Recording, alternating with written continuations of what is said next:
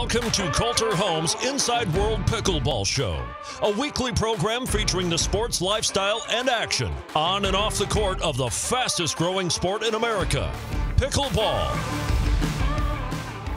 Hello everybody, I'm Carl Foster. Welcome to this week's edition of Inside World Pickleball. I'm Melissa McCurley at the kickoff of the 2021 PPA Foot Solutions Arizona Grand Slam in Phoenix, and welcome to this week's edition of Inside World Pickleball. Coming up on this week's show, our cover story goes back in time with some of the pickleball pro old guard. There's young people in it now, tennis players coming in, all sports, baseball players. So, you know, that to me is the biggest change, is just the tremendous growth. I can now go to tournaments and have to find my OG versus they're just right there in front of me. Well, we all hope, of course, that, you know, we go worldwide, which we are, you know, about 26, 27 countries, I believe, and we want to, you know, we want to be an Olympic sport. Ben Johns and Simone Jardim dominate the PPA Phoenix kickoff event with triple golds, and Melissa McCurley recaps all the top winners. Keith Kovach is our player-teacher profile as he transitions from tennis to the pickleball courts at Delray Beach. I also love that they've aligned line calling with tennis. All of those tennis players are coming over to pickleball, and you know they've been calling lines that way for their entire tennis career, hopefully, and hopefully they'll continue to do so here. And we'll help improve your game with the Engage Pickleball Tip of the Week from national champion Steve Kennedy. I don't care what you do in your pickleball life. I want you to try and play this game out in front of you. So put blinders on yourself, have them go out, and this is where ideally we'd like to play pickleball. All this as we ramp up for sold-out Delray Beach Pickleball Open and Pickleball with Purpose charity events. All this and more to come on the Kolter Homes Inside World Pickleball Show.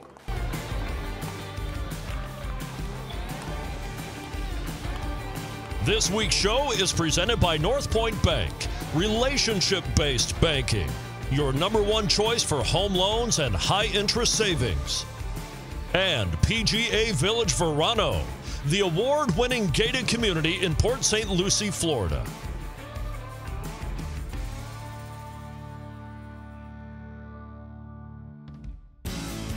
Shopping for a new home in Port St. Lucie? Start your search at PGAVillageVerano.com. Discover a resort-style community by Kolter Homes, featuring social and fitness clubhouses, award-winning homes and villas, championship golf next door, a 55-plus neighborhood, and South Florida's largest private pickleball center. See virtual tours and build your dream home online with interactive floor plans at PGAVillageVerano.com. Home financing doesn't have to be puzzling. Whether you're looking to purchase a home or refinance, NorthPoint's low competitive rates, client-focused service, and streamlined process make sure you have the right loan for the right home. The branch team at North Point Bank works hard to ensure you have the best information to make the best decision to put all the pieces of your financial puzzle together. There's a better way to do financing. Connect with the branch team to learn more today.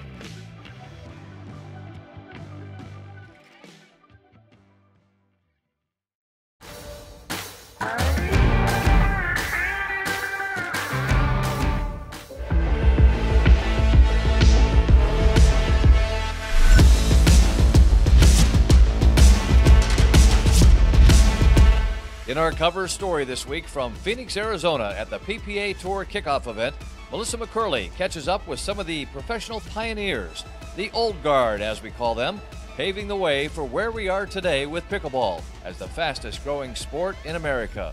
And I am here with Christine Barksdale. Christine has been around the game since 2010, so we kind of refer Christine to you a little bit as the old guard, if you will. The old OG.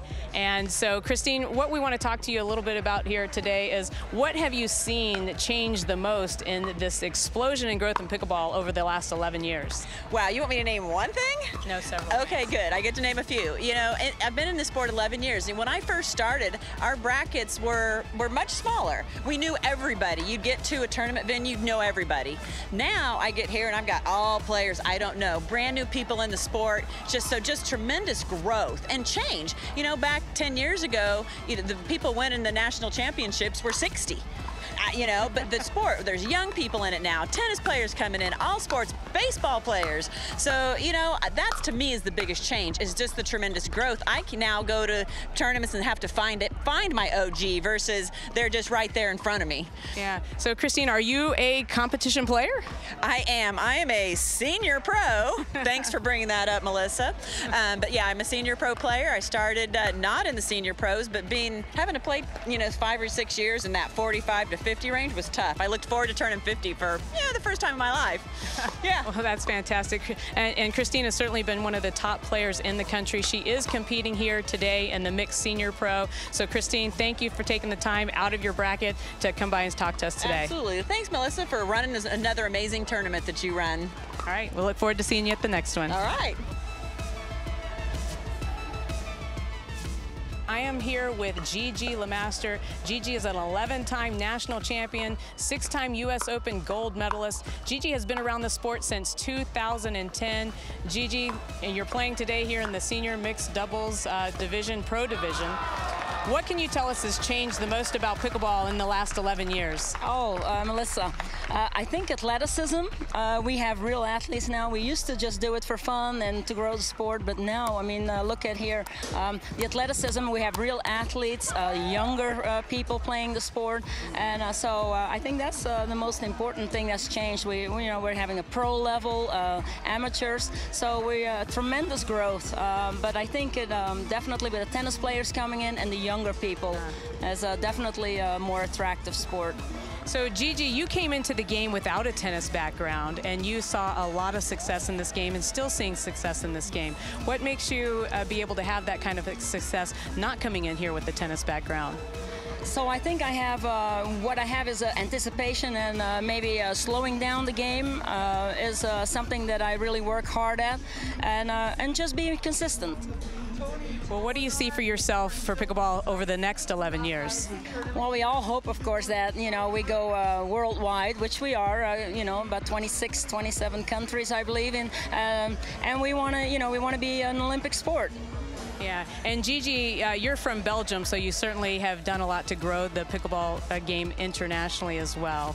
So how would you say pickleball is doing overseas today? Yeah, it has tremendous growth. England, Denmark, Finland, you can name a country in Northern Europe and they play pickleball. So I'm really happy to see the growth of pickleball in other countries than just the U.S. Oh, outstanding. Gigi, thank you for taking some time out of your competition today to talk to us. Folks, this is Gigi LeMaster, one of the legends of pickleball. So happy, Gigi, to talk with you today, and we look forward to seeing you again in the future. Some of our other early professionals seeing the vision of their new sport and where it could go is still just scratching the surface, like senior pro Steve Kennedy. You know, I do see a nice group of 18 to 25s.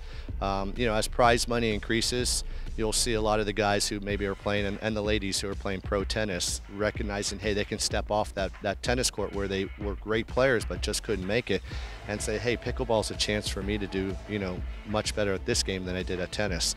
So as prize money comes, sponsorship becomes better. You know, you're going to see the whole sport just continue to go bigger and bigger, and you know, corporate sponsorship is more than happy to go with pickleball. Some other now veterans in this young sport, like Sarah Ansberry and Kyle Gates, continue to compete at a high level.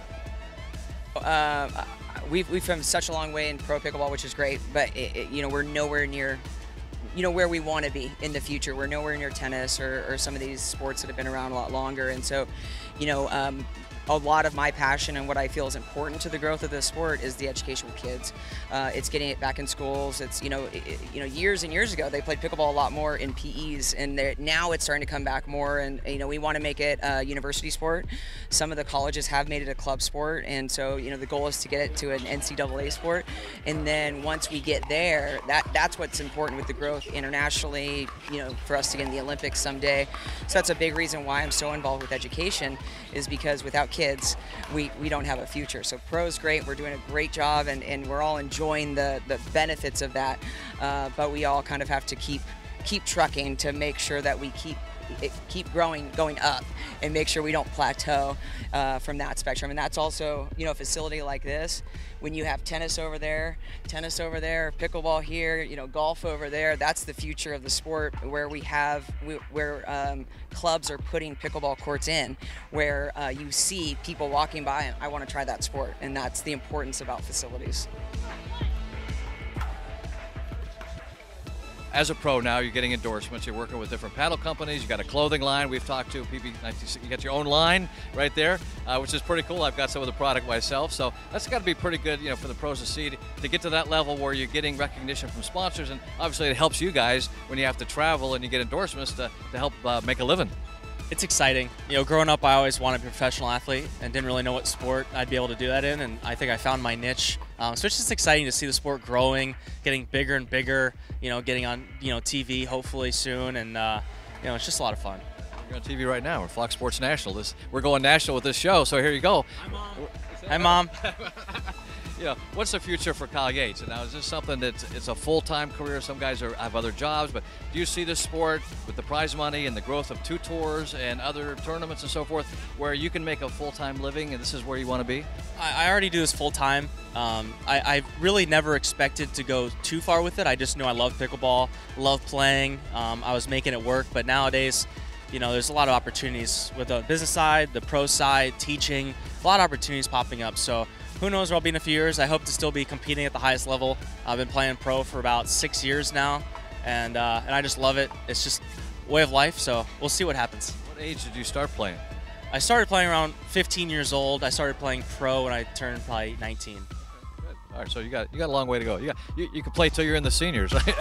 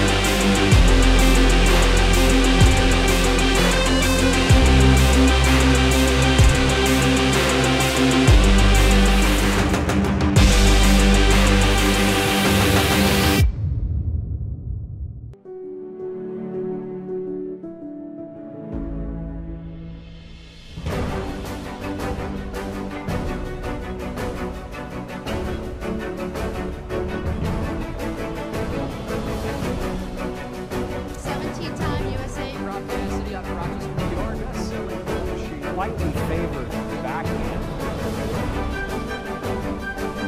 Much hand-eye coordination.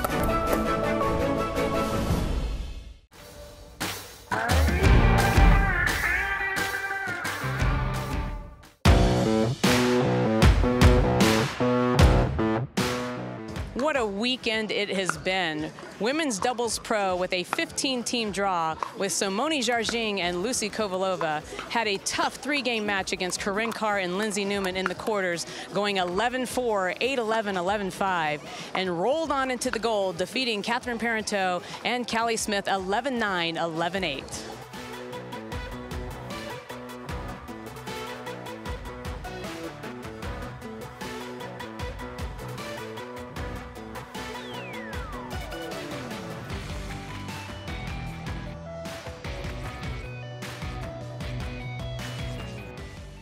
What a fantastic women's singles pro draw we've had here at the PPA Foot Solutions Arizona Grand Slam. 11 players competed, with SImone Jardim going pretty much uncontested, not dropping a match. Michelle Esquivel did lose to SImone in the winner's bracket final and then fought her way back to play against SImone again in the gold. But SImone Jardim proved to just be too tough.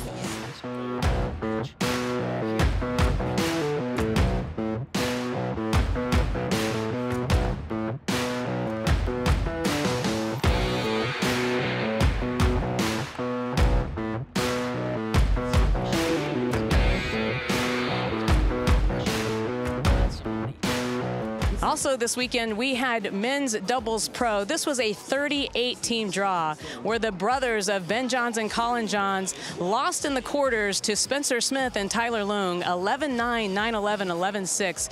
Going into the back draw, playing 5 matches on their climb back to gold, where we then saw a 2-hour final gold medal match. Went 2 hours, folks. This final was 11-7, 10-12, 15-13, 15-13. It was absolutely electrifying. We saw what the heart of true champions really look like.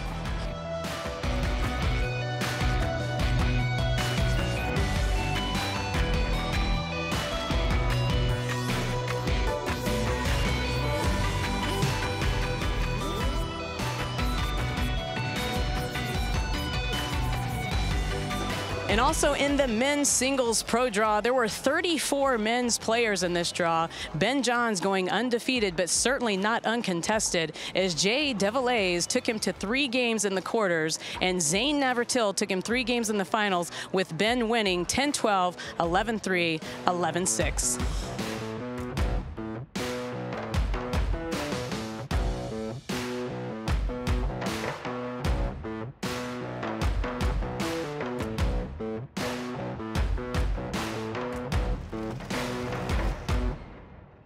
And here's another Jigsaw Health funny video.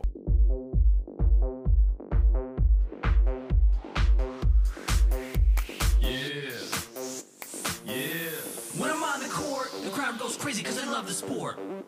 I just move my feet, hitting every shot because I can't be beat. This is how I dig, throwing more at you than the kitchen sink. It's me, this is how I roll, and like Ben Johns, I got the flow. It's pickleball cocktail. It's pickleball cocktail. It's pickleball cocktail. I don't cramp. It's pickleball cocktail. It's pickleball cocktail. It's pickleball cocktail. I don't cramp. When I step on the court, this is what I do. Everybody cramping, cause they ain't got that new. I got this cocktail in my glass, and I ain't afraid to drink it. Drink it, drink it, drink it. I pickle and I love it.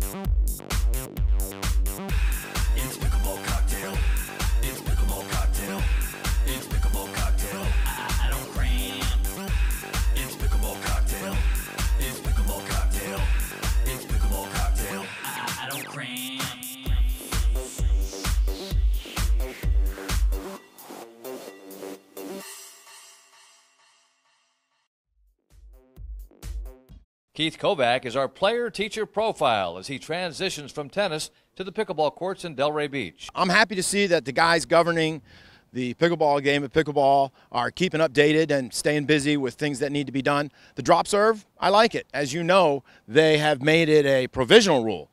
So they're looking closely at it. They're going to check for unintended consequences and see how it goes. I'm happy with it. The let rule, definitely, they have discovered some opportunity to affect the outcome of the game by improperly calling the let intentionally. And the NCAA college tennis adopted it years ago already for the same reason. And I'm happy with that. Should be no problem. So I like it. I think I'm happy to see the rules changes. And being a longtime tennis professional moving into the pickleball scene, what do you see the biggest changes and the biggest challenges for people entering pickleball now? The biggest challenge locally for people entering pickleball, of course, is a lack of facilities. We've moved very slowly in the municipalities of recognizing the huge amount of people playing pickleball and the demand. So now we've got places like the Delray Beach Tennis Center that are really packed on a daily basis. Folks that are new coming into the game are struggling to break into those games because those other people are already experienced, already good players. So the new players are finding a little harder time getting on the courts here and there. And they're talking about the integrity of the game with these rule changes. That's the goal. You know, try to keep the cheating sometimes, or the missed calls and so forth. You know, the illegal serves and playing out the lets and so forth. Do you think that's going to help the game move along? I think it will, and the fact that there's lots of people dedicated to seeing it happen successfully or not, including all of us pickleball aficionados, I think that's a good thing. I also love that they've aligned line calling with tennis. All of those tennis players are coming over to pickleball, and they've been calling lines that way for their entire tennis career, hopefully, and hopefully they'll continue to do so here. Okay, good luck, and get back out on the courts. Thank you very much, sir. Thank you. Keith Kovach here at the Delray Beach Tennis Center.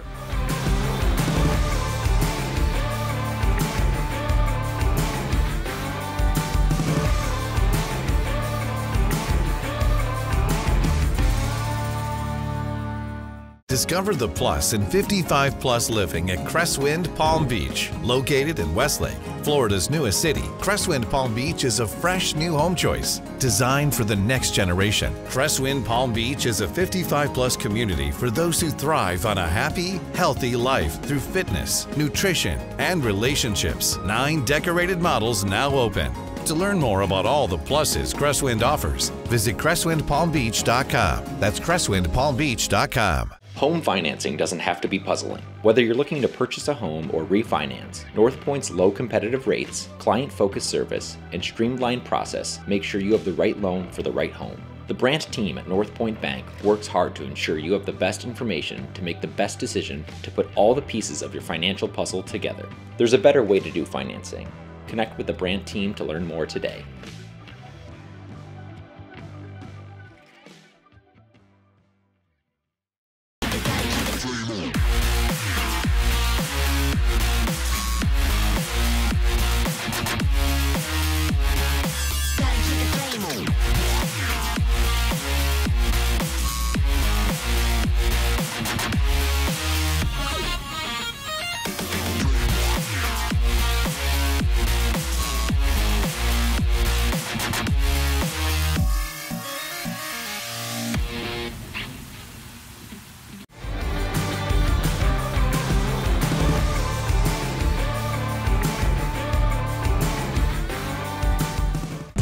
It's time for the Engage Pickleball Tip of the Week with Senior Championship Pro Steve Kennedy. All right, guys, let's talk about the third shot drop backhand. Again, I find in my teaching career here that people are obviously stronger to their forehand side third shot drop, but it's okay.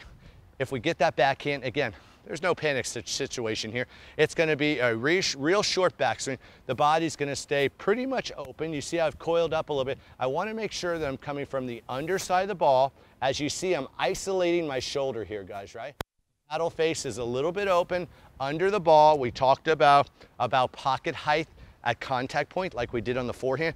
I don't care what you do in your pickleball life. I want you to try and play this game out in front of you. So put blinders on yourself, have them go out, and this is where ideally we'd like to play pickleball.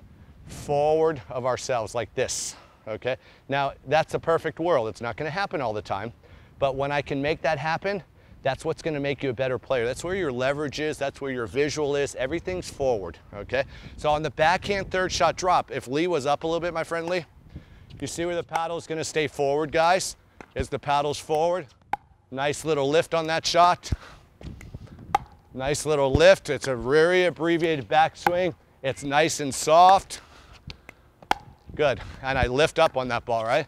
And it's soft. And again, guys, look at my left hand. I'm counterbalancing myself. Often I'll tell people when you hit it, wave to the crowd. All right? So it's a cool little tip that I like. Pretend there's more than Carl just watching here. And I got my hand up, and I can wave to the crowd over there. The paddle's forward, and it's nice and soft. I'm under, and I'm lifting.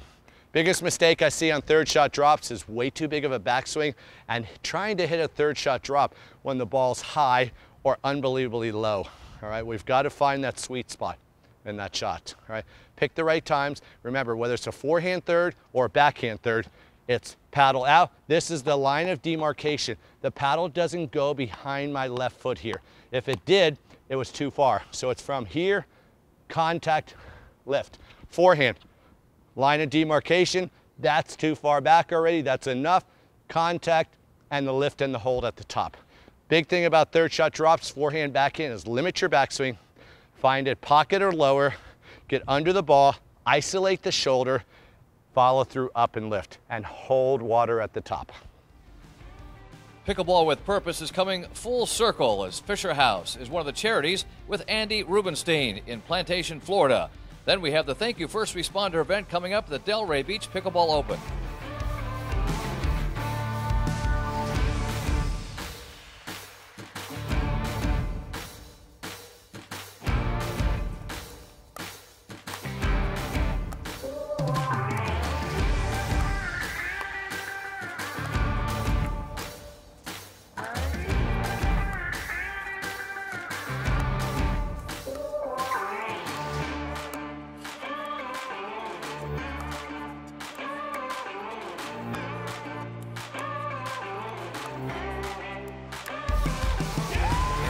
And that's this week's edition of Inside World Pickleball. I'm Carl Foster with Melissa McCurley. Carpe Dinkum. And join us again next week as SImone Jardim hosts the Tampa Pro event in her backyard. This week's show is presented by North Point Bank, relationship-based banking, your #1 choice for home loans and high-interest savings. And PGA Village Verano, the award-winning gated community in Port St. Lucie, Florida.